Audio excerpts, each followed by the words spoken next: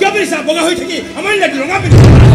বেয়া কৰিছা চুপ এটা কথা কবা বেয়া কাম কৰিছা বহুত বেয়া কাম কৰিছা আৰে তোমাক দেখাৰ পিছৰ পৰা নিবেশন পিছৰে কাম কৰি ইচ্ছা আছিল আজি তুমি পুৰা কৰি পেলাইছা সম্পূৰ্ণ হৈ আছে না সম্পূৰ্ণ হৈছা কিয় কৰিলা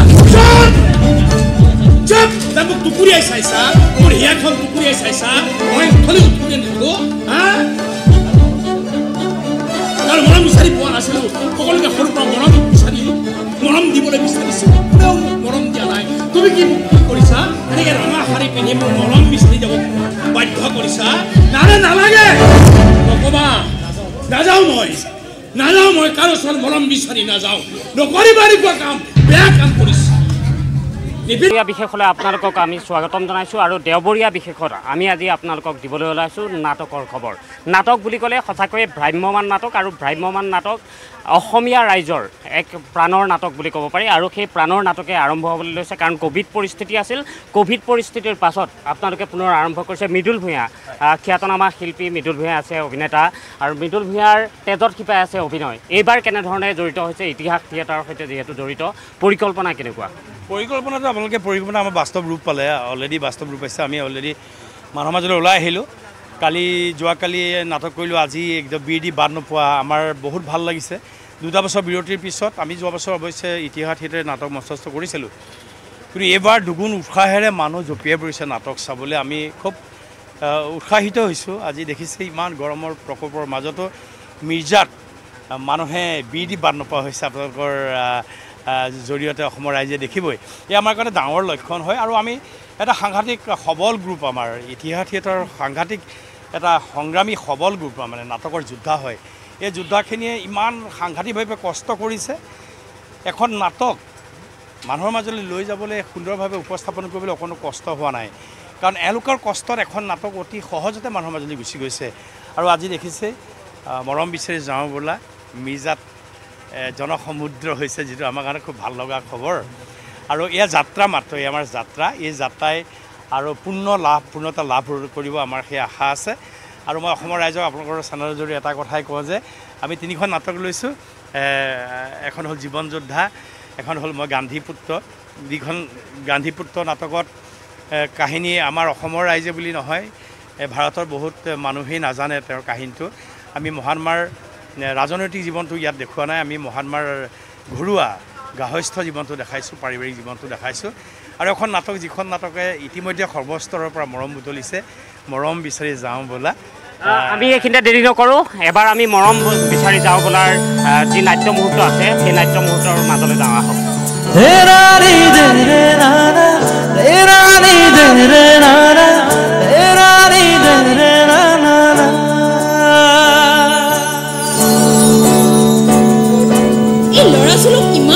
চিনাকি লাগিছে যেন তেওঁ ক'ৰবাত দেখা পাইছোঁ যেন তেনে মনৰ ওচৰৰ মানুহ তেওঁ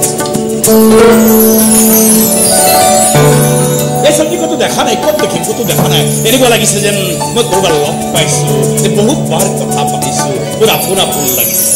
মোৰ এনেকুৱা লাগিছে হয়তো এই ছোৱালীজনীৰ সৃষ্টি মোৰ কাৰণে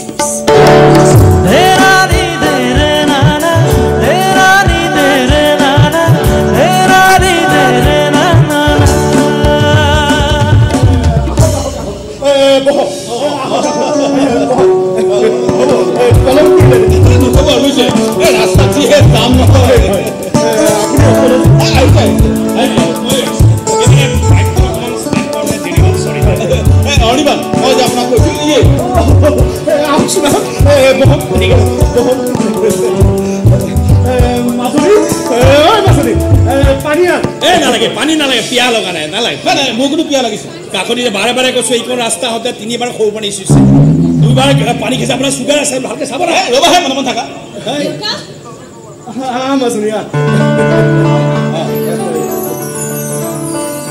এইজনীয়ে মোৰ ছোৱালী দেৱিকা তাই এম এ পাছ কৰিলে এতিয়া আকৌ তাই PhD কৰিব লাগিব মই বোলো যি কৰা বিয়াৰ পাছত কৰি থাকিবি যা মাজনী তই চিম্পল যোগাৰটো কৰি যা নালাগে চাহ পানী খাই সময় নষ্ট কৰাতকৈ অকণমান কথা বতৰা পাতি আমি বুজাবুজি হৈ লোৱা ভাল তেনেহ'লে আমি উঠো নেকি এওঁলোক কথা বতৰা পাতিছে আছে নেকি হৈ লওক নাই নালাগে বহক না বহক এখেত ছোৱালীৰ দেউতাক মোৰ বিষয়ে জানিবলৈ চাগে এখেতৰ আগ্ৰহ হৈ আছে গতিকে কথাখিনি মই ক'ব লাগিব আপুনি কৈছে কিন্তু মই কোৱাটো প্ৰয়োজন মোৰ মুখেৰে শুনাটো প্ৰয়োজন চাওক মোৰ কথাখিনি মই সমস্ত ভাঙি পাতি ক'ম মই এটা সৰু চাকৰি কৰোঁ কেৰাণী চাকৰি আজিৰ এই জুই চাই দামৰ মোৰ চাকৰি দৰমহাকেইটা তেনেই অকণমান নগণ্য নহয় মোৰ ভনীয়াজনী আছিল ল'ৰা এটা ভাল পাইছিল বিয়া দিলোঁ এতিয়া কি হ'ব বিয়াৰ পিছত বিশ্বাস কৰক এনেকুৱা মাৰপিট সদায় পইচা বিচাৰি মোলৈ ফোন কৰে এইবোৰ কথা তেওঁলোকে জানি কি কৰিব নহয় মই জনাটো প্ৰয়োজন মই জনাব লাগিবই মোৰ ভাইটি এটা আছে পঢ়া শুনাত ভাল আছিল বহুত ভাল আছিল কিন্তু আজিকালি কি হৈছে সি আজিকালি পইচা বেছি হুলস্থুল কৰে কাজিয়া কৰে চুৰ কৰে নাজানো ইমান টকা সি ক'ত খৰচ কৰে কি হয় কাকতি ইমানবোৰ কথা আপুনি মোক কোৱা নাছিল যে কোৱা নাছিলোঁ মানে বিয়াৰ পাছতো সকলো গম পালেহেঁতেন মই সেইকাৰণে কোৱা নাছিলোঁ কি যে এনেকৈ ঘূৰাই দিব মই কেনেকৈ জানিম কওকচোন বাৰু এক্সকিউজ মি এটা কথা ক'বলৈ থাকি গ'ল সমস্ত কথা ক'লোৱেই মোৰ মানে এটা বেয়া অভ্যাস আছে বেয়া মানে বৰ বেছি বেয়া নহয় মনটো দুখ লাগিলে বুকুখনৰ হাহাকাৰ লাগিলে মই মানে দুই এপেক দি দিওঁ মানে পইচা থাকিলে বিলাতী নেথাকিলে গেলা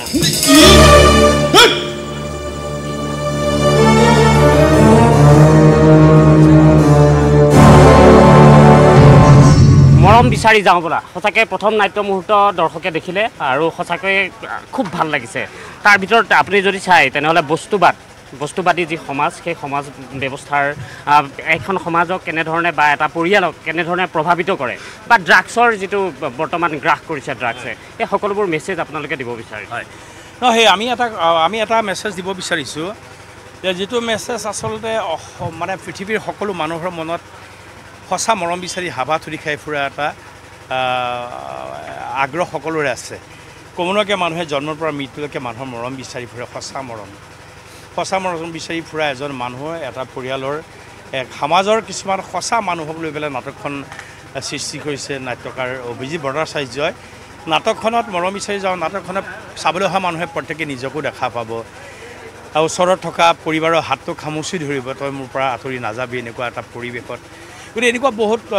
মৰ্মস্পৰ্শী কাহিনীৰে গঠিত ৰচিত এখন নাটক অসমৰ সৰ্বস্তৰৰ কাৰণে সৰ্বজন গ্ৰাহ্য নাটক কাৰণ আমি ইয়াত কমপ্লিটলি মানুহৰ মনক লৈ নাটক কৰিছোঁ মানুহৰ মনক লৈ নাটক কৰা বহুত কঠিন হয় কিন্তু আমি মানুহৰ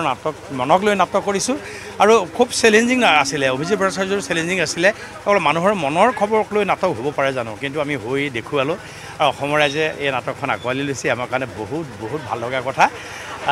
মৰম বিচাৰি যাওঁ বোলাত সঁচাকৈ মানুহে মৰম বিচাৰি পাব আহক প্ৰেক্ষাগৃহ হ'লে আহক মৰম বিচাৰি আহক আমি কথা দিছোঁ বিশুদ্ধ নাটকৰ সোৱাদ আপোনালোকে পাব সঁচাকৈ মানুহৰ জীৱনত যিটো অপৰিহাৰ্য অংগ টকা পইচা অলংকাৰ পিছৰ কথা মানুহৰ মৰম লাগে সঁচা মৰম লাগি সঁচা মৰম লৈ মানুহ জীয়াই থাকে তাৰ এটা পূৰ্ণ প্ৰতিচ্ছবি দেখা পাব এই নাটকখনৰ ওপৰত আমি কথাও পাতি থাকিম তাৰ মাজতে শৰ্মিষ্ঠা চক্ৰৱৰ্তী আছে দেৱিকা চৰিত্ৰ যিটো চৰিত্ৰ সঁচাকৈ ফুটাই তুলিছে মৃদুল ভূঞাৰ লগত নিশ্চয় এনেধৰণে কেতিয়াবা নাটকত অভিনয় কৰাও কেতিয়াবা টাফ এটা বা প্ৰত্যাহ্বান নিচিনা হয় নেকি পোনপ্ৰথমে আপোনালোক সকলোলৈকে মোৰ ফালৰ পৰা আন্তৰিক শুভেচ্ছা থাকিল মৃদুল দাৰ লগত মই যোৱাবাৰো আছিলোঁ ইতিহাসত আমাৰ এইটো টিমে আছিলে আৰু সঁচাকৈ মানে মই প্ৰথমতে মই ধন্যবাদ দিব বিচাৰোঁ আমাৰ মিৰ্জাত যিসকল আমাৰ আহিছে উৎসাহ দিবলৈ আমাৰ ৰাইজ বহুত মানুহ হৈছে আমি ভবাই নাছিলোঁ আজি আমাৰ তৃতীয় নিশা আমি যোৱাকালিৰ পৰা অপেনিং কৰিছোঁ কিন্তু আমি সঁচাকৈ আজি ইমান মৰম আশীৰ্বাদ পালোঁ আৰু যোৱাবাৰো আমি কৰিছিলোঁ ইতিহাসত তিনিওখন নাটক মানে আমাৰ যথেষ্টখিনি মৰম আমি আশীৰ্বাদ পালোঁ এইবছৰো পালোঁ অভিজিত ছাৰে আমাৰ তিনিওখন নাটক বৰ ধুনীয়া এইবাৰ দিছে মৰম বিচাৰি যাওঁ বোলে আপোনালোকে দেখিলে জীৱন যোদ্ধা গান্ধী পুত্ৰ মানে বহুত আশাবাদী আমি আৰু হয় মৃদুল দাৰ লগত কাম কৰি বা টিমটোৰ লগত কাম কৰি মোৰ বহুত ভাল লাগিছে মৃদুল দাৰ পৰা বহুত শিকিব পাৰিছোঁ আটাইকেইজন মোৰ জ্যেষ্ঠ তেওঁলোক বহুত মোৰ 3 নম্বৰ বছৰ ৰানিং কিন্তু তেওঁলোক ইমান মানে শিকাই দিছে মোক ইচ এণ্ড এভৰি ষ্টেপত মৃদুল দা বিশেষকৈ যোৱাবাৰতো মই মৃদুল দাৰ লগত কাম কৰিছোঁ এইবাৰো কাম কৰিছোঁ আৰু বাকী আমাৰ অভিজিত ছাৰ আছে গাইড কৰি দিছে প্ৰযোজকসকল সম্পাদক সকলোলৈকে মোৰ ফালৰ পৰা আন্তৰিক শুভেচ্ছা থাকিল আৰু এনেকৈ আমাক আশীৰ্বাদ দিব মৰম দিব আৰু আমি চবতে যাম মৰম বিচাৰি আৰু নাটক চাব আহিব নাটক উপভোগ কৰিব তিনিওখন আমাৰ বহুত ভাল নাটক এই বছৰ আৰু এইখিনিয়ে ক'ব বিচাৰিম ধন্যবাদ আহক আমি পুনৰ এবাৰ যাওঁ যিটো মুহূৰ্তই আপোনাৰ হয়তো আপোনাৰ মনকো চুই যাব পাৰে আপোনাৰ মনৰ খবৰো তাৰ মাজতে আপুনি পাব পাৰে আহক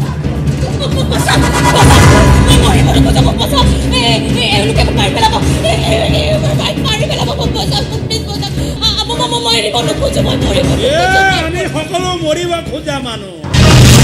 এইকাৰণে চালা দিন ৰাতি মাল টানি আছো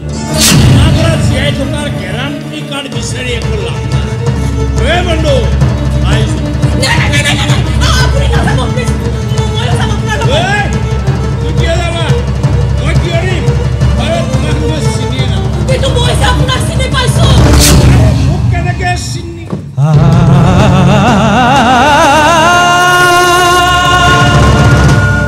নাটক এখনত নিগেটিভ চৰিত্ৰ যিবোৰ আছে সেই নিগেটিভ চৰিত্ৰই যথেষ্ট প্ৰভাৱ পেলায়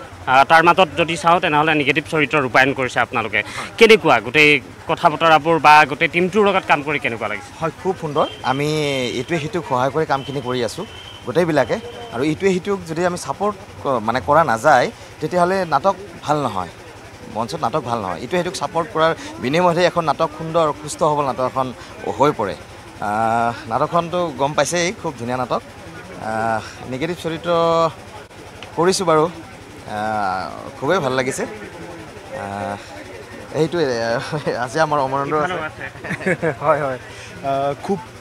মানে এটা ব্যতিক্ৰমী চৰিত্ৰ কৰিছোঁ ড্ৰাগছ ব্যৱহাৰৰ লগত জড়িত এটা চৰিত্ৰ কৰিছোঁ খুব ভাল লাগিছে আৰু আমাৰ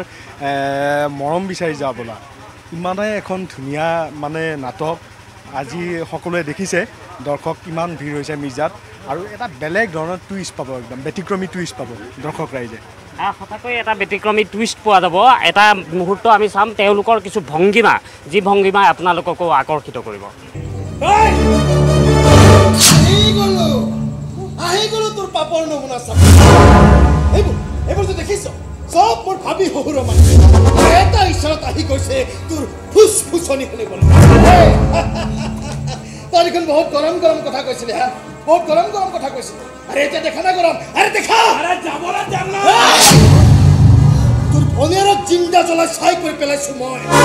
সেই কোলাচা খানিলা তোৰ মুখত যুদ্ধত হাৰি যোৱা মানুহৰ সেইটোৱে উত্তম উপায়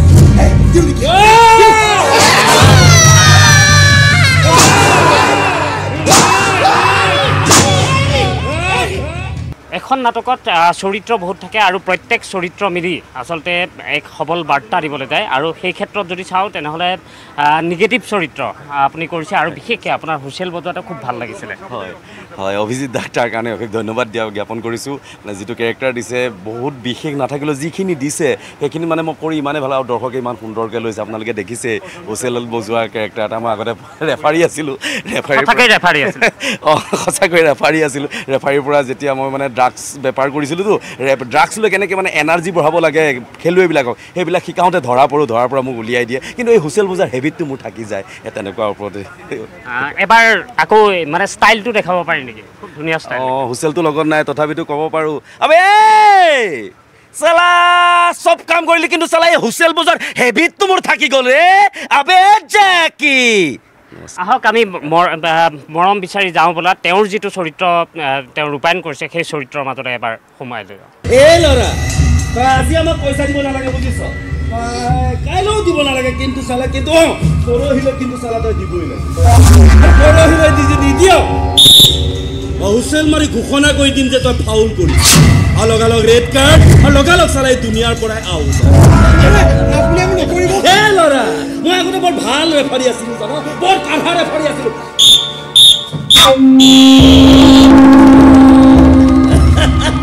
প্লেয়াৰক কেনেকৈ ড্ৰাগছ লৈ এনাৰ্জি বঢ়াব লাগে সেইখিনি মই খুব ভালকৈ শিকাইছিলোঁ চালা ধৰা পৰিলোঁ প্লে গ্ৰাউণ্ডৰ পৰা আউট চাল্লা লগালগ জেল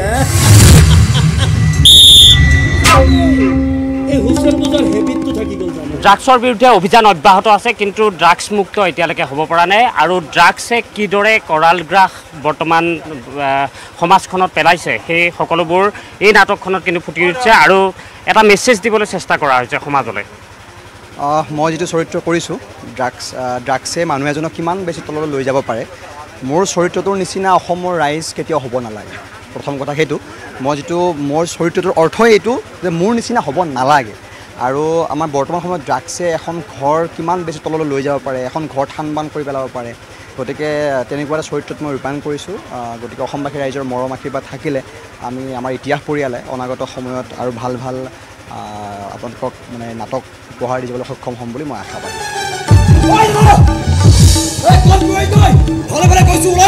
নহ'লে কিন্তু মই তোৰ পুৰা মানি বেগ খালী কৰি দিম কৈ দিছোঁ। কাৰ মানি বেগ খালী কৰ হা কেইটকা আছে মানি বেগ খালী কৰিবলৈ মানি বেগ বিচৰা যদি এইজনৰ বিচৰা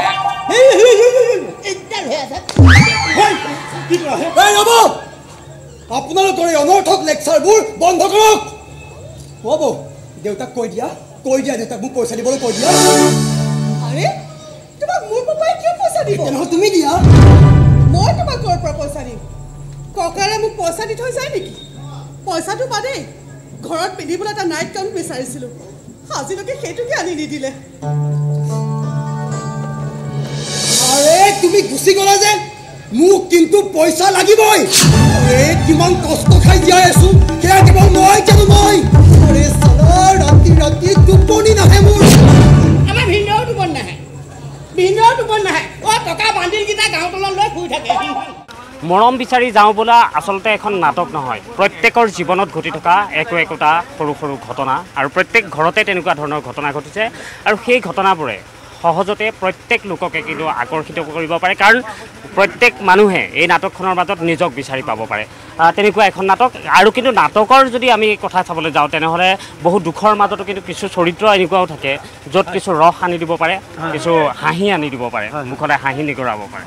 তেনেকুৱা এটা চৰিত্ৰ আপুনি কৰিছে বিজান ভূঞাই। হয় হয় হয়, ধন্যবাদ। প্ৰথমতে আপোনালোকক সকলোকে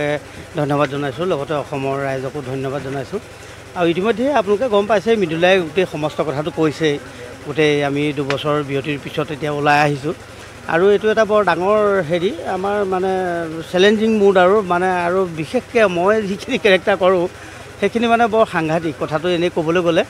যদিও হয় কমেডি, ইয়াতে বহুকেইটা কথা আছে কাৰণ উত্তৰটো লগে লগে।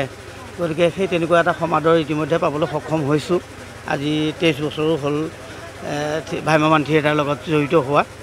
গতিকে সেইখিনি কথা আপোনালোকে গমেই পাইছে। আজি বহু মানুহ বৰ ভাল লাগিছে মনটো, 2 বছৰৰ পিছত যে ইমানখিনি মানুহ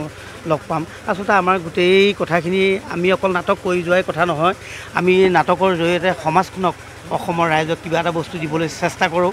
আৰু সেইখিনি আমি যিমান পাৰোঁ সিমান চেষ্টা কৰি ত্ৰুটি নথকাকৈ আমি দিবলৈ বিচাৰোঁ। ইয়াতো যদি কিবাখিনি আমাৰ ৰৈ যায়, গতিকে আপোনালোকৰ জৰিয়তে ৰাইজে সমালোচনা কৰি আমাক জনালে বা আমি নথৈ আনন্দিত হ'ম। আৰু আমাৰ গোটেই বস্তুটো শুদ্ধ হৈছে, ভাল হৈছে, বেয়া হৈছে, আমাৰ গতি প্ৰগতি, এই গোটেই কথাখিনি আমাক অসমৰ ৰাইজেহে নিৰ্ণয় কৰি দিয়ে। গতিকে আগন্তুক দিনকেইটাতো বছৰ সকলোকে নিমন্ত্ৰণ জনাইছোঁ। আৰু ভিন্ন সুৰীয়া 3খন নাটক, গান্ধীপুত্ৰ ইতিমধ্যে মৃদুলাই কৈছে, সাংঘাতিক এখন নাটক, যিটো কাহিনী আমি নাজানো। গতিকে বৰ ধুনীয়া। তাতো মই বৰ এটা সুন্দৰ কেৰেক্টাৰ। মহাত্মা গান্ধীয়ে দেশ স্বাধীন কৰিবলৈ বিচাৰিছে, মহাত্মা গান্ধী ডাঙৰটো ল'ৰাই কিবা কৰিবলৈ বিচাৰিছে। মোৰ চৰিত্ৰটো মানে সেইখিনি কথাত কাণ দিয়া নাই। মুঠতে মালিচ কৰিব লাগে আৰু নিজৰ কাম আদায় কৰিব লাগে। গতিকে মই গান্ধীপুত্ৰত হ'লোঁ সেয়া মালিচ দিবি। যিখিনি আপোনালোকে দেখিলে ফুলখালি এটা, মুঠতে খং উঠি থাকে যিকোনো কথাত খং উঠি। আমি মৰম বিচাৰি যাওঁ বোলাত এই যি কমেডি মুহূৰ্ত যিখিনি আছে সেই কমেডি মুহূৰ্ত আপোনালোকৰ সন্মুখলৈ দাঙি ধৰিব বিচাৰিছোঁ। মই যাৰ লগত প্ৰেম কৰি আছিলোঁ একে সময়তে 10জনৰ লগত প্ৰেম কৰি গম পাই মই প্ৰেয়সী বুজালোঁ, বোলো 10জনৰ লগত প্ৰেম কৰিছা কৰা, মোৰ কোনো আপত্তি নাই, কিন্তু তুমি বিয়া হ'ব লাগিব এজনৰ লগত, নহ'লে তোমাৰ কষ্ট হ'ব। 10জনৰ মাজৰ পৰা এজনক বাছি ল'লে নহয়, 10জনক একেসুৰে কৰি থৈ 11 নম্বৰ লগত বিয়া ঠিক কৰি 12 নম্বৰ লগত বিয়া হ'ম বুলি 13 নম্বৰক মালা পিন্ধাই ভাল লাগি 13 হ'লেও কিন্তু এখেতে কৈ যোৱা কথাকেইটা মোৰ মনে ধৰিছে। মোকো যদি কোনোবাই গিৰিয়েক কৰি ভাড়ালৈ লৈ যায়, মই বাৰু কেইটকামান দৰমহা পাম? এটা ফটা হাফ পেণ্ট পালা ঘৰত পিন্ধি থাকিবলৈ। হৈ যাব, কোনো কথা নাই, কেৱল মাত্ৰ থিৰাং কৰি ল'লে হ'ল হাফ পেণ্টটো কোনফালে ফটা থাকিব। ৰ'ব কি জানো, আমাৰ দৰে কেৰাণীৰ জেপত মাহৰ শেষত 1000 টকাতকৈ আৰু বেছি টকা নাথাকে, 500 টকা। বেছি খৰচা নকৰিবি, হাতত পইচা নাই, হ'ব অভাৱত চকু পানী নষ্ট নকৰিবি আৰু এটা কথা কি জানো আমাৰ দৰে লোৱাৰ মিডল ক্লাছৰ মানুহবিলাকৰ চকু পানীবিলাকো হিচাপ কৰি কৰি খৰচ কৰে বেয়া নাপাবি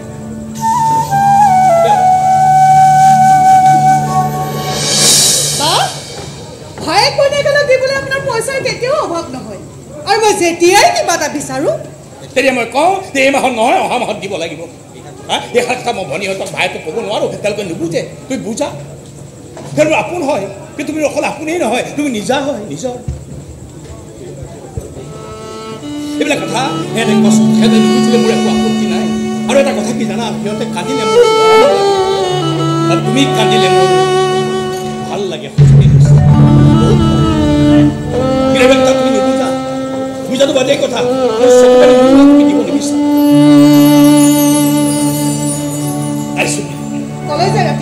যাওঁ ক'ৰবাত অকণমান মাল পানী খাই বেহুচ হৈ ঘৰলৈ আহি কি কৰিম ক'ৰবাত নেমেজাম হৈ পৰি থকাৰ বাহিৰে কি আছে তেনেকৈ মোক চলাই থাকিলে কেতিয়াবা কেতিয়াবা ডিঙিটো শুকাই যাব মৰমবিলাকো শুকাই যাব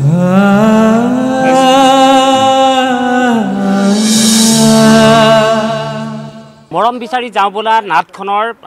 বহুকেইটা মুহূৰ্তত যদি আমি চাওঁ তেনেহ'লে খুব সবলভাৱে সকলোবোৰ বাৰ্তা দিব পাৰিছে নাৰী চৰিত্ৰখিনিও আমি এটা নাৰী চৰিত্ৰৰ মাজলৈ যাম আৰু তেওঁৰ পৰা আমি জানিব বিচাৰিম মৃদুল দাহঁতৰ সৈতে একেলগে কাম কৰা গতিকে কাম কৰিছে ইতিহাস থিয়েটাৰ আপোনালোকে এতিয়া আৰম্ভণি মিৰ্জাৰ পৰা যিহেতু কৰিছে বহু দূৰলৈকে যাব গতিকে আৰম্ভণি কেনেকুৱা দেখিলে দৰ্শক যথেষ্ট হৈছিলে যথেষ্ট দৰ্শক হৈছে আমিতো বহুত আশাবাদী অসমৰ ৰাইজৰ সন্মুখলৈ মৰম আৰু আশীৰ্বাদ বিচাৰি বহুত আশাৰে সৈতে ওলাই আহিছোঁ কষ্ট কৰিছোঁ তিনিওখন নাটকতে আৰু মই এখন নাটকত মৃদুলদাৰ পেয়সী আৰু এখন নাটকত মৃদুলদাৰ ভনীয়েক আৰু যোৱাবাৰো ভনীয়েকৰ ৰোল কৰিছিলোঁ আৰু মৃদুলদাৰ পৰা বহুত শিকিছোঁ আৰু আজি যি নাটকত আমাৰ মৰম বিচাৰি যাওঁ বোলা নাটকখনত দৰ্শক বহুত যথেষ্টখিনি দৰ্শক আমি দেখিছোঁ চবেই মৰম দিছে আশীৰ্বাদ দিছে এনেকৈ আমি অসমৰ চুকে কোণে যাম সকলোৰে আশীৰ্বাদ আৰু মৰম পাম বিশ্বাস নকৰোঁ মই চহী কৰিব লাগিব নকৰোঁ ইমান সহজতে মই তোক মুক্ত কৰি নিদিওঁ ইমান সহজতে মই তোৰ ওচৰত চাৰেণ্ডাৰ নকৰোঁ আৰে মোৰ মৰম ভালপোৱা মোৰ বিশ্বাস সকলো তই ভৰিৰে গছকি আনৰ লগত সংসাৰ কৰিবি ৰাজভোগ খাবি এই সুযোগ নিদিওঁ তোক মই নিদিওঁ আৰে মই যদি মৰো তিল তিলকৈ তেনেহ'লে তয়ো মৰিব লাগিব তিল তিলকৈ মৃদুল দা নাটকখনত বহুকেইটা দৃশ্যই হয়তো বহুতক কন্দুৱাইছেও আপোনাৰ চকুকেইটাও কোনোবা সময়ত সেমেকি উঠিছে চৰিত্ৰৰ মাজত থাকোঁতে নাটকখনেই আচলতে তেনেকুৱা আৱেগ মৰম প্ৰতিশোধ খং গোটেইবিলাক লগ লাগি এখন নাটকৰ সৃষ্টি হৈছে যাৰ নাম হৈছে মৰম বিচাৰি যাওঁ বোলা গতিকে আমি চৰিত্ৰবিলাকত যেতিয়া আমি ন্যায় দিব বিচাৰোঁ তেতিয়াহ'লে আমি ক'ব নোৱাৰাকৈ কিছু সময়ৰ বাবে আমি সেই মানুহজন হৈ যাওঁ যাৰ কাৰণে সেই মানুহজনে হাঁহে আমি হাঁহোঁ সেই মানুহজনে কান্দে আমি কান্দোঁ আৰু আমাক সেই মানুহে কান্দে গতিকে এটা সুন্দৰ বাৰ্তা বাহক এই নাটকখন মৰম বিচাৰি যাওঁ বোলা এই নাটকখনে অকল নাটক হিচাপে ধৰিব নালাগে অসমৰ ৰাইজে এইখন নাটক বা প্ৰতিজন দৰ্শকে এইখন নাটক মনৰ নাটক বুলি ধৰিব লাগে প্ৰত্যেকে নিজক বিচাৰি পাব মইতো আৰু এবাৰ কৈছোঁ যে কাষত বহি থকা নিজৰ পৰিবাৰৰ হাতটো চাগে খামুচি ধৰিব এটা সময়ত এইখন নাটক চাই গতিকে মই বিশেষ কথা নকওঁ এটা কথা কওঁ আহক গোটেই পৰিয়াল আহক আৰু আপুনি মই এটা কথা ক'ব পাৰোঁ আপুনি নাটকৰ মাজমানৰ পৰা আপুনি আপোনাৰ পৰিবাৰৰ হাতটোত খামুচি শেষলৈকে আপুনি এৰি নিদিব এনেকুৱা এখন নাটক যিখন নাটকত মানুহে মৰম বিচাৰি যায় মানুহৰ মৰম লাগে বুলি মানুহে হাহাকাৰ কৰে আমি এই নাটকখনত সেই মৰম লগাৰ সমাধানটো আমি দেখাইছোঁ মৰম কি বস্তু দেখাইছোঁ মৰমৰ কাৰণে মানুহ কেনেকৈ বুলিয়ে তাক দেখাইছোঁ গতিকে আহক মৰম বিচাৰি যাওঁ বোলা নাটকখন সকলোৱে চাওক পুনৰবাৰ কৈছোঁ এটা সুন্দৰ গ্ৰুপ সুন্দৰ নাটকৰ যোদ্ধা আমাৰ লগত আছে সেইকাৰণে নাটকে এটা শিখৰ পৰ্যায়লৈ গুচি গৈছে 2টা দিনৰ ভিতৰতে আৰু মই আপোনালোকৰ চেনেলৰ জৰিয়তে অসমৰ ৰাইজক এটাই আহ্বান জনাওক আহক বিশুদ্ধ নাটকৰ সোৱাদ লওক ইতিহাস থিয়েটাৰত বিশুদ্ধ নাটক য'ত কেৱল নাটক কেৱল নাটক আৰু কেৱল নাটক আৰু তেওঁ লগতে এটা দাবী কৰিছে যে পতিয়ে পত্নীৰ বা পত্নীয়ে পতিৰ স্বামীৰ হাত খামুচি ধৰিব লাগিব এই নাটকখন চাই থাকোঁতে তেনেকুৱা মুহূৰ্ত বহুকেইটা আছে তেনেকুৱা 2-1 মুহূৰ্তৰ মাজতে আপোনালোকক লৈ যাওঁ মোক ফোন কৰি কৈছে মই কথা বিশেষ পতা নাই তেওঁ কৈছে মানুহ এজনী দিব লাগে মই নালাগে বুলি কৈছোঁ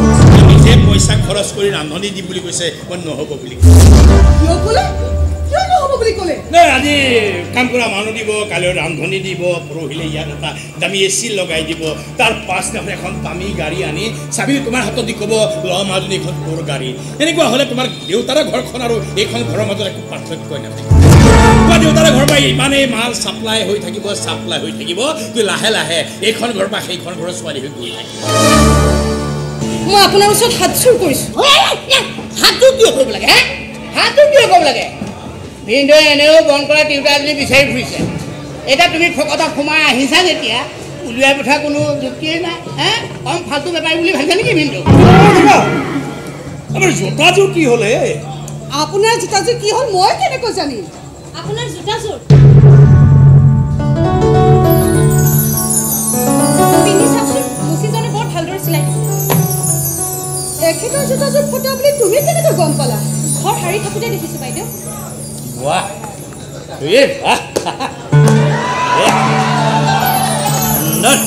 একদম চিকচিকীয়া বহুদিনৰ মূৰত তেনেকুৱা চাফা চিকচিকীয়া জোতা পিন্ধিছোঁ থেংক ইউ মোৰ লগত দৰকাৰ নাই অকলে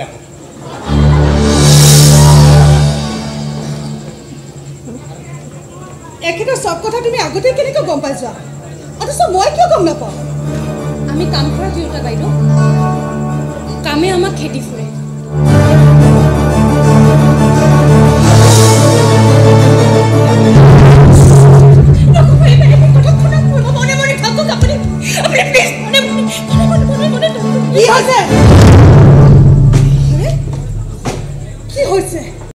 তোমাৰ কথা শুনি আজ্ঞামানীয়ে পলাব বিচাৰিছিল মই ধৰি লৈ আহিছোঁ নিদিলোঁ যাম তেওঁ গুচি গ'লে তোমাৰ কিমান কষ্ট হয় নাজানো তোমাৰ কিমান অসুবিধা হয় নাজানো তেওঁ গুচি গ'লে মোৰ বহুত কষ্ট অফিচৰ পৰা আহি একাপ চাহ খাবলৈ নাপাওঁ মনে বিচৰা খাদ্যবিলাক খাবলৈ নাপাওঁ ফটা জোতা পিন্ধি যাব লাগিব ফটা চোলা পিন্ধি যাব লাগিব যিবিলাক কাম ঘৈণীয়েকে চাব লাগে সেইবিলাক কাম যেতিয়া ঘৈণীয়েকে নাচায় বেলেগ মানুহে চায় সেই মানুহগৰাকী ইয়াৰ পৰা গুচি গ'লে তোমাৰ কিমান কষ্ট হয় নাজানো মোৰ বহুত কষ্ট নাটক এখনত সংগীত এক অনবদ্য অংগ আৰু সেই সংগীতে নাটকখনক গতি দিব পাৰে তেনেকুৱা এটা সংগীতো ইয়াত আছে এই নাটকখনত আছে খুব সুন্দৰ এটা সংগীত দুইগৰাকীকে একেলগে শুনিছোঁ আৰু খুব ভাল লাগিছে মানুহখিনিয়ে হাত চাপৰি বজাইছে ওচৰলৈ যাওঁতে যেন চুই চাব এবাৰ তেনেকুৱা এটা দেখা গৈছিলে সেই হয় আমাৰ বহুত ভাল লাগিছে আৰু সঁচাকৈ ক'ব নোৱাৰাকৈ মৃদুলদাৰ লগত ইমান মানে টেলিটো ইমান মানে সেইটো আমি কথা পাতি আছোঁ মইতো ভবাই নাছিলোঁ আকৌ এবাৰ এনেকুৱা এটা মানে যোৱাবাৰো আমাৰ জুতিটো মানে স্পেচিয়েলি কম টাচুত মই সেইটো মানে মানুহৰ না ক'ব নোৱাৰাকৈ মানে সঁচাকৈ যেন এটা সঁচা মানে আমি কৰি আছোঁ যে মৃদুলদা যেন ধৰক মোৰ হাজবেণ্ড নহয় বেলেগলৈ বিয়া হৈছে কিন্তু মই তেওঁক বিচাৰিছিলোঁ বিয়া এনেকুৱা ক'ব নোৱাৰাকৈ জুতিটো হৈ যায় আল্টিমেটলি আমি ষ্টেজত কান্দিবই লাগে আৰু মৃদুলদা যেতিয়া আৰম্ভ কৰে আৰু সেইটো কৰবাৰ নহ'লে কৰবাত তেনেকুৱা এটা খুন্দিয়ে যায় আৰু টেলি এনেকুৱা এটা হৈ যায় যে অট'মেটিক নিজৰ চকুৰ পৰা পানী বৈ আহে বা সেইটো খুব কম হয় সাধাৰণতে যেতিয়া টেলি এটা হয় জুতিটোৰ সেইটোৱে কিন্তু বহুত ভাল লাগিছে আৰু যিহেতু আমাৰ যথেষ্ট টীমটো ইমান বলিষ্ঠ টীম যে এইটোৱে কিমান হেল্প কৰিছে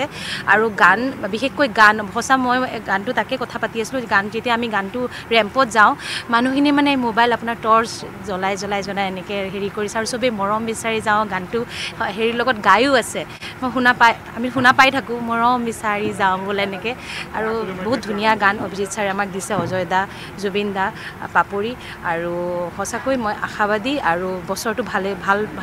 ভালকৈ যাব বুলি আশাবাদী আৰু মই আকৌ এবাৰ ধন্যবাদ জনাওঁ আৰু ধন্যবাদ মৃদুলদা অভিজিত ছাৰ আটাইকেইজন সকলোলৈকে আৰু প্ৰযোজকসকললৈকে আৰু হয় মৃদুলদাৰ লগত এই বছৰ ছেকেণ্ড ইয়েৰ মই আকৌ কাম কৰিব বিচাৰিম যিহেতু মানে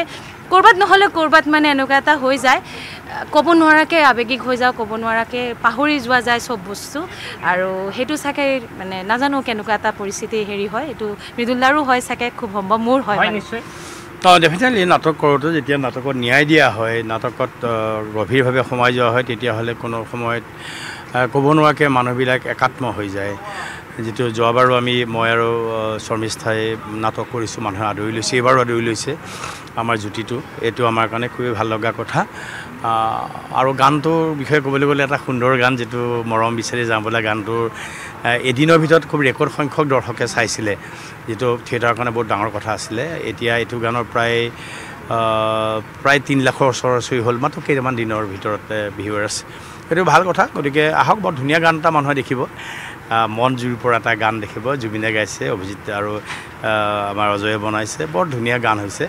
গতিকে নাটকৰ মাজত আমি নাটকৰ মাজত মাত্ৰ এটা গান আছে এইটো আমাৰ ব্যতিক্ৰমী হয়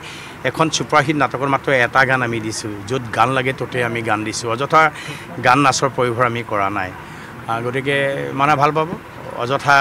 গান নাচৰ প্ৰয়োভৰটো আজি দৰ্শকে বৰ ভাল নাপায় য'ত গান লাগে ততে আমি গান দিছোঁ মৰম বিচাৰি যাওঁ বোলা বৰ ধুনীয়া এটা গান হৈছে সঁচাকৈ সেই ধুনীয়া গানটোৰ মাজলৈ যাওঁ আহক এই কোঠাটোত মোৰ মা দেউতা আছে মোৰ মা মোৰ দেউতা মই যেতিয়া এইটো ৰুমলৈ আহিছিলোঁ সৰু আছিলোঁ তেতিয়া মাৰ মৰম বিচাৰিছিলোঁ দেউতাৰ সান্নিধ্য বিচাৰিছিলোঁ এই ৰুমত দুবাৰ বৰ কাজিয়া লাগিছিল হুলস্থুল কাজিয়া চিঞৰ বাখৰ তুমি স্বাৰ্থপৰ মই স্বাৰ্থপৰ নহয় তুমি বদমাছ মই বদমাছ নহয় সন্দেহ কৰি তুমি মৰিলে মই মৰিম তুমি স্বাৰ্থপৰ তুমি বদমাছ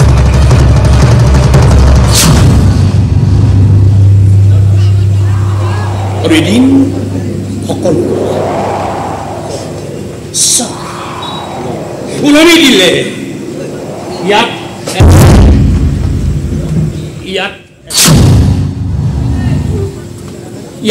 মা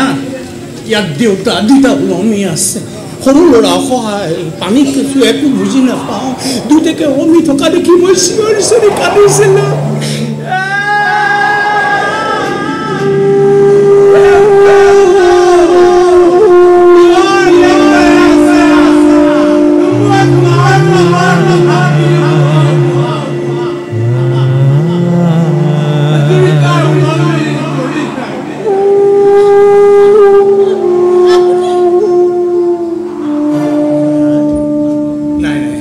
তেতিয়াৰ পৰা এই কথাটো একেবাৰে শান্ত এটা শব্দ ইয়াত নাই আছিল কথা কি জানা এই কথাটো যিমানবিলাক কাজিয়া হুলস্থুল আছিল এই কাজিয়া হুলস্থুলবিলাক লাহে লাহে লাহে লাহে আমাৰ কোঠাটোলৈ গৈছে সেইটো ৰুমত এই ৰুমৰ যিমান হুলস্থুল কাজিয়া লাহে লাহে আমাৰ ৰুমটোলৈ গৈছিল সেইটো ৰুমতো এহাল স্বামী স্ত্ৰী আছিল আৰু এখন চিলিং আছে সেইটো মতো কাজিয়া হৈছিল একেই কাজিয়া দামী ফ্ৰিজ লাগে গাড়ী লাগে টকা পইচা সব লাগে লাগে লাগে লাগে লাগে কেৱল লাগে সববিলাক লাগেৰ মাজত এটা বস্তুৱেই নালাগে মোক এই মোৰ দৰে পাক্কা বেপাৰী ছোৱালী বেপাৰ কৰি কিন্তু জাগাত প্ৰফিট কৰিব ঠিক জানে বা তোৰ দেউতাৰ বিয়াত ফূৰ্তি দেখোন আজি ফূৰ্তিটো হ'বই বহু দিনৰ পিছত জীয়েকক অলপ আৰাম পোৱা দেখা পাইছে যে হেৰি নহয় বলক নহ'লে এখন চিনেমা চাই আহোঁ কিমান দিন হ'ল আমি ক'তো একেলগে ওলোৱাই নাই চাহ নিছিলোঁ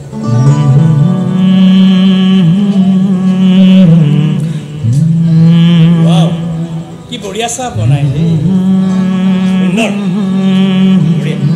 মই আপোনাৰ চিনেমা চোৱাৰ কথা কৈছোঁ দুখে ভাগৰে অফিচৰ পৰা অহা গিৰিয়েকক একাপ চাহৰ বেছি প্ৰয়োজন চিনেমাৰ নহয় নাটক এখন পৰিচালনা আৰু প্ৰযোজনাৰ যিটো দিশ সেই দিশটো যথেষ্ট নাটক এখনৰ ক্ষেত্ৰত তাৰ কথা থাকে ইতিবাচক কেনেকুৱা ধৰণৰ কথা তেওঁলোকে পৰিকল্পনা তেওঁলোকৰ কেনেকুৱা সেই সকলোবোৰ জানিম প্ৰথমতে আপোনাৰ পৰা জানিব বিচাৰিম যে এইবাৰ পেণ্ডেল কিমান বুকিং হৈছে সঁহাৰি কেনেকুৱা অসমৰ ৰাইজৰ পেণ্ডেলৰ ক্ষেত্ৰত প্ৰথম পৰ্যায়ত অলপমান মানে হোৱা নাছিল প্ৰথম পৰ্যায়ত এতিয়া কিন্তু পেণ্ডেল পূৰা সম্পূৰ্ণ শেষ এই এপ্ৰিল মাহৰ লাষ্টৰ পেণ্ডেল দুটামান আছে এপ্ৰিলৰ বাকীখিনি সম্পূৰ্ণ পেণ্ডেল শেষেই হৈছে দৰ্শকৰ মানে ভাল হ'ব বুলি ভাবিছোঁ কাৰণ নাটকৰ আজি যিটো ৰিজাল্ট আজি প্ৰথম দিনাখনি যিখিনি ইয়াত দৰ্শকৰ মানে সমাৱেশ ঘটিল আমি ভাবিছোঁ বাকীকেইটা পেণ্ডেলতো আমাৰ অত্যন্ত ভাল হ'ব আজি এইটো এটা মানে ভাল লাগিলে আৰু যিটো আজি দেখা পালোঁ ইয়াতে পিছলৈ ভাল হ'ব বুলি ভাবিছোঁ আৰু পেণ্ডেলখিনি আমাৰ সম্পূৰ্ণ হৈছে বুলি ক'লেও বেয়া নহয় কাৰণ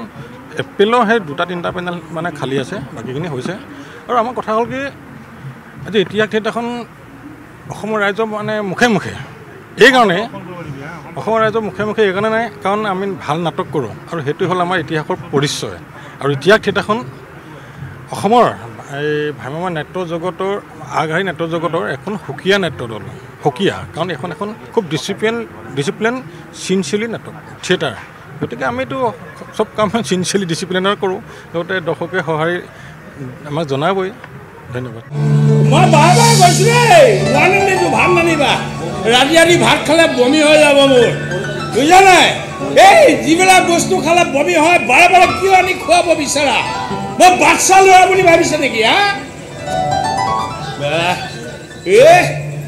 এইজনীয়ে ভাত ৰন্ধা আগতে শুই থকাই ভাল দেই ফুটি ফেলে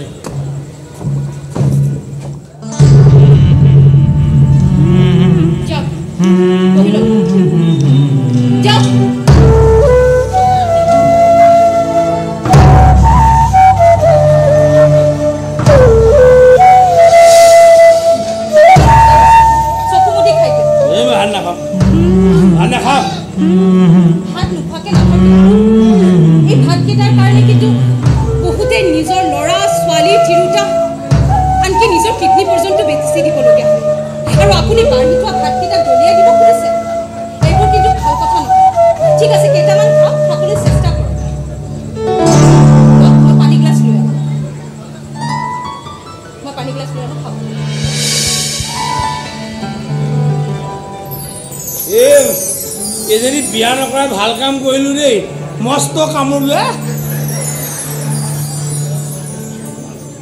ভ্ৰাম্যমাণ থিয়েটাৰ এখন চলাই লৈ যোৱা আগুৱাই লৈ যোৱা যথেষ্ট প্ৰত্যাহ্বানপূৰ্ণ প্ৰথমতে মই আপোনালোকক নমস্কাৰ জনাইছোঁ ধন্যবাদ দিছোঁ আপোনালোকে আমাৰ মাজত আহি আমাৰ খবৰ লোৱাৰ বাবে ইতিমধ্যে আমাৰ আজি মিৰ্জাত অপিনিয় মানে দ্বিতীয় নিশা আমাৰ কাৰণে সৌভাগ্য যে আমি মিৰ্জাত আগে পিছু আমি কৰিছোঁতো তো এইবাৰ আমি এটা বেলেগ ৰূপ দেখিছোঁ আচলতে আৰু এইটোলৈ আমি আশাবাদী যোৱাকালি আমি যিখন নাটক কৰিছোঁ মই গান্ধীৰ পুত্ৰ নাটকখন ৰাইজে আঁকোৱালি লৈছে আৰু আমি প্ৰথমতে অলপ আমাৰ কিছুমানে কৈছিল যে এই নাটকখন আচলতে উঠি অহা যুৱক চামে নাটকখন নল'ব নাটক ভাল মানে নাটকখন তাৰমানে খুব গধুৰ নাটক আচলতে কাহিনীটো খুব গধুৰ তো আমি দেখিলোঁ যে যোৱাকালি বহুত মানুহ আহিল চালে চাই কিন্তু আজি তেখেতসকলে মানে আৰু মানে তেনেকুৱা দৰ্শকে বিচাৰিছে এই নাটকখন ৰিপিট কৰিব লাগে নিশ্চয় এইকাৰণে কৰিব লাগে মই গান্ধীৰ পুত্ৰ নাটকখন আচলতে আমি মহাত্মা গান্ধীৰ ৰাজনীতিৰ কেৰিয়াৰ ৰাজনীতিৰ বিষয়ে আমি সকলোৱে জানো যে মহাত্মা গান্ধী সেই সময়ত কি কৰিছিল কিন্তু এটা বিষয় নাজানো তেওঁৰ সংসাৰখন তেওঁৰ সংসাৰত যে চাৰিটা ল'ৰা ছোৱালী মানে ল'ৰা আছিল চাৰিটা ল'ৰা ডাঙৰ ল'ৰাটো যে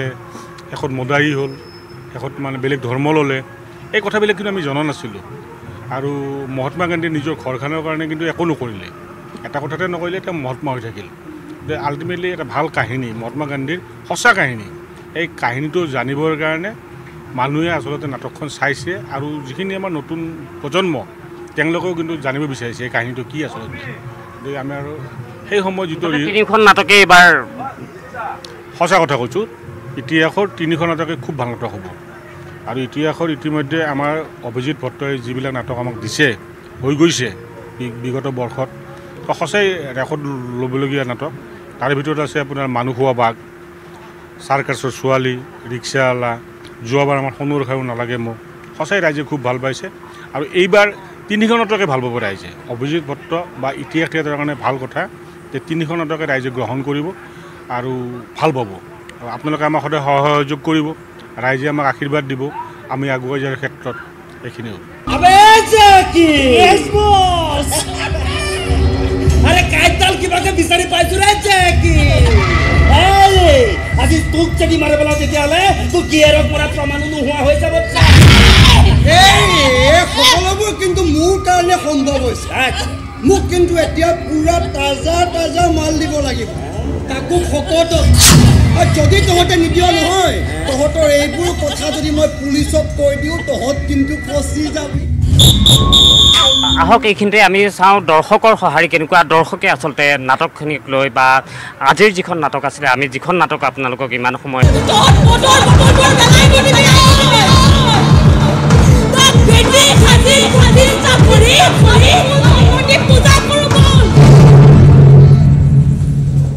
মানুহৰ দুখ কষ্টটো ভগৱানেও লাঘৱ কৰিব নোৱাৰে কিন্তু এই মদৰ বটলে ঠিক পাৰে কমটো শক্তি কমটো ক্ষমতা থাকিব নালাগিব এই মদৰ বটলবোৰৰ গতিকে আপুনি সোনকালে পূজাৰ ভাগ পাতক মদৰ বটলৈ গালৈ মন্ত্ৰ মাতি মদাহীবোৰক পাতক আৰু পূজাৰী হ'ব কিন্তু আপুনি আৰু যদি নোৱাৰে মোক ক'ব মোক মই হ'ম পূজাৰী বন কৰা ছোৱালীজনীৰ সৈতে বন কৰা ছোৱালীজনীৰ সৈতে এজন মানুহৰ সম্পৰ্ক হৈছিল এটা ল'ৰা সন্তানো জন্ম হৈছিল তেওঁ বহুদিন কথাবোৰ তেওঁ লুকুৱাই ৰাখিছিল বিয়াও পাতিছিল সংসাৰো হৈছিল দুটি ল'ৰা ছোৱালী বাপেকো হৈছিল কাৰ কথা কৈছে আপুনি এদিন বন কৰা ছোৱালীজনী হঠাৎ ঢুকাই থাকিল উপায়হীন হৈ বাপেকে সেই ল'ৰাটোক ঘৰলৈ লৈ আহিছিল কাৰ কথা কৈছে ল'ৰাটো ঘৰত ৰখাক লৈ মাক দেউতাকৰ মাজত তুমুল কাজিয়া হ'বলৈ ধৰিলে আৰু কাজিয়া কৰি এদিন দুয়ো একেটা ৰুমতে ফেনত ওলমি দিলে মাজত কোনো নাই অনামিকা মাজত এটা চুকত আনটো চুকত মই মাজত দামী টিভি কালাৰ টিভি ৱাশ্বিং মেচিন টকা পইচা চাকৰ বাকৰ গাড়ী এইবিলাক পাৰ হৈ না তুমি মোৰ কাষলৈ আহিছিলা না মই তোমাৰ কাষলৈ আহিছিলো আমাৰ মাজত এটা বিশাল পিণ্ড আছিল য'ত মই অকণমান মৰম দিছিলোঁ তেওঁ মোক দুগুণ মৰম দিছিল এতিয়া বহুত জেগা খালী আছে মোৰ বিশ্বাস এই জেগাখিনিও আমাৰ পূৰ্ণ হ'ব কোভিড সৃষ্ট পৰিৱেশৰ পিছতো কিন্তু ইতিহাস থিয়েটাৰ থমকি ৰোৱা নাছিল বিগত বৰ্ষতো তেওঁলোক ওলাই আহিছিল তেওঁলোকে নাটক কৰিছিল আৰু আপোনাক মোক তেওঁলোকে আমোদ দিছিল এই বছৰো ব্যতিক্ৰম নহয় এই বছৰো আপুনি ইতিহাস থিয়েটাৰৰ মাজেৰে এক বলিষ্ঠ প্ৰযোজনা আপোনালোকে দেখিবলৈ পাব বলিষ্ঠ অভিনয় তেওঁলোকৰ আপোনালোকে দেখিবলৈ পাব আৰু আমি যদি ভ্ৰাম্যমান উদ্যোগটোৰ কথা চাবলৈ যাওঁ তেনেহ'লে প্ৰত্যক্ষভাৱে বা পৰোক্ষভাৱেই হওক ভ্ৰাম্যমান থিয়েটাৰৰ সৈতে যিসকল জড়িত তেওঁলোকে এই উদ্যোগটো জীয়াই ৰখাৰ ক্ষেত্ৰত তেওঁলোকৰ অৰিহণা অপৰিসীম আছে ইয়াৰ ক্ষেত্ৰত এই উদ্যোগটো জীয়াই ৰখাৰ ক্ষেত্ৰত কিন্তু আপুনি আৰু ময়ো কিন্তু তেওঁলোকৰ এই যি নাটক আছে সেই নাটকবোৰ উপভোগ কৰি তেওঁলোকক জীয়াই ৰাখিব লাগিব আহক আমি সকলোৱে মিলি এই উদ্যোগটো জীয়াই ৰাখোঁ যিমান আলোকোচান ধৰিব লাগে তুমি মোৰ পৰিবাৰৰ ধৰিবা মোৰ আলোকোচান ধৰিবলৈ মোৰ কাষলৈ